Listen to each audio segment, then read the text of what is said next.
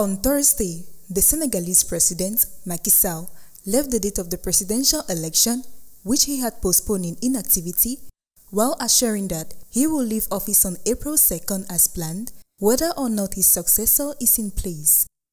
Speaking to several Senegalese media, President Macky Sall, who has been in power since 2012, cleared up any doubts that he will step down at the end of his term, but not whether the election will be held before or after April 2nd, the postponement of which has triggered one of the most serious political crises to hit his country in decades.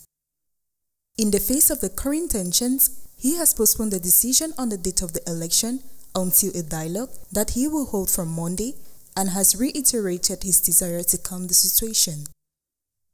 He has openly considered the possibility of releasing the two opponents of the system, Ousmane Sonko and Bassirou Diomaye Faye.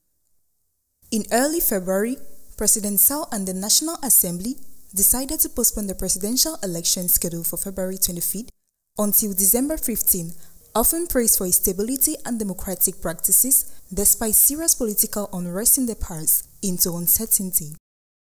The council stated that it was not possible for the presidential election to be held on February 25th and called on the authorities to organize it as soon as possible.